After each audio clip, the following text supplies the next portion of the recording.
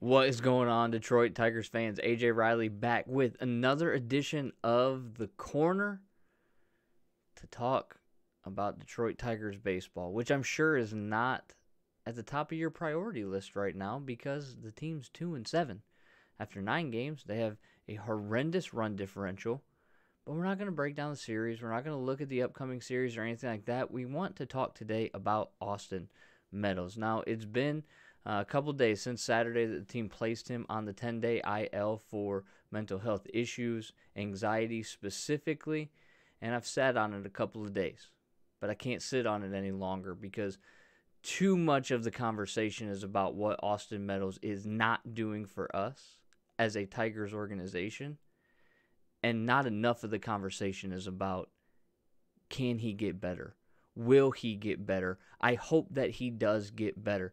Listen, it may not be fun to hear, but wins on the field do not matter when a human being is dealing with mental health anxiety. Flat out. Austin Meadows does not need your criticism right now. He needs your support. And you may sit back and you go, oh, well, that's easy to say. The guy makes millions. I don't care how much money he makes. We have a man that is dealing with mental health issues. So let's show him the support that he needs. It's easy to sit back and criticize from a couch a baseball player who is better at baseball than you or I have ever dreamed of being. But it goes to a completely different level when the play on the field is affected by something that is out of his control. And as a fan base, what does it say about us when we're sitting here comparing him to Isaac Paredes, who is not the same baseball player that he is, and complaining about the trade that was made because Austin Meadows has only been able to participate in 42 games for the Detroit Tigers as of right now because of what he is dealing with?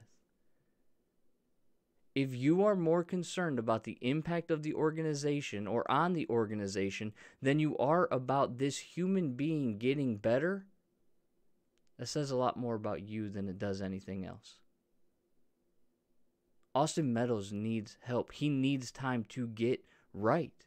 And he should be, as a human, treated as such, with the ability to get right. Because his life off the field is more important than what he does on the field.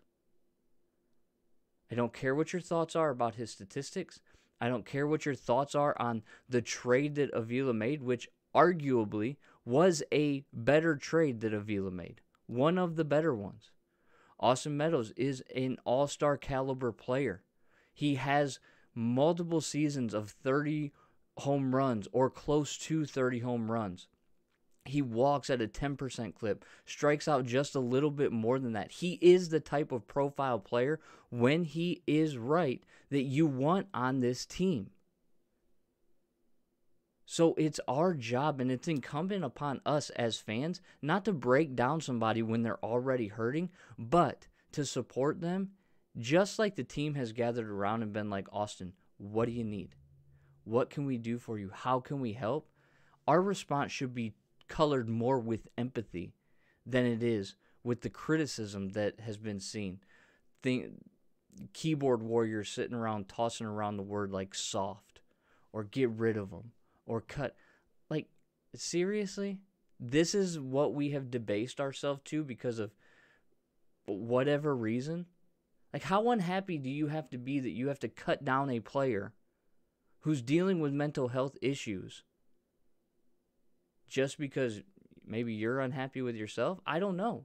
But it needs to stop because it's unnecessary and it's unacceptable. Now, at the end of the day, the Tigers are 2-7. At the end of the day, they have to get things turned around. But more important than that is Austin Meadows getting the help that he needs. That needs to be the forefront. Should that impact the things that happen on the field? No. Listen, this opens the opportunity. They now get to see what Akil Baddoo is going to do. For however long Austin needs to be off to get right, he needs that time.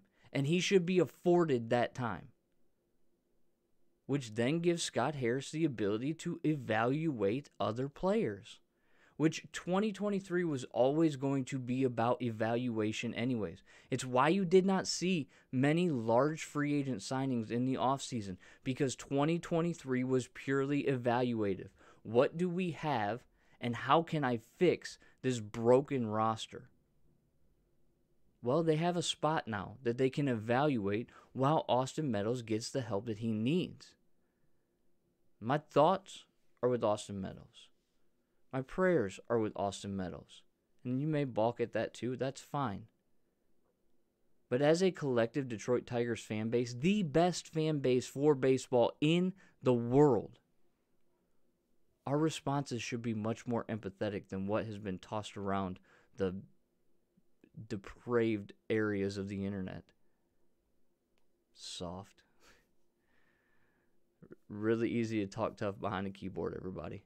Let's stop doing that. Let's be better, because we have a team that needs support. We have a player specifically that needs our support, and we're better than that. Like, the Tigers are getting ready to take on the Toronto Blue Jays. It's going to be a rough series. They're a very good team, probably one of the best teams in the American League, which means that maybe the Tigers will show up like they did against the Astros. Things need to click. We know that. They haven't clicked, but it also has only been 9 games. Could get worse. It can be better. And both things are true at the same time. Look, I'm AJ Reilly. This has been The Corner. I want to remind you to make sure that you are following us on YouTube. Make sure you hit that like button, hit that subscribe button. Share this video around, like this video, and make sure you click that bell for notifications for more great Detroit Tigers content. We'll see you again Thursday as we talk about what happens in the Blue Jays series.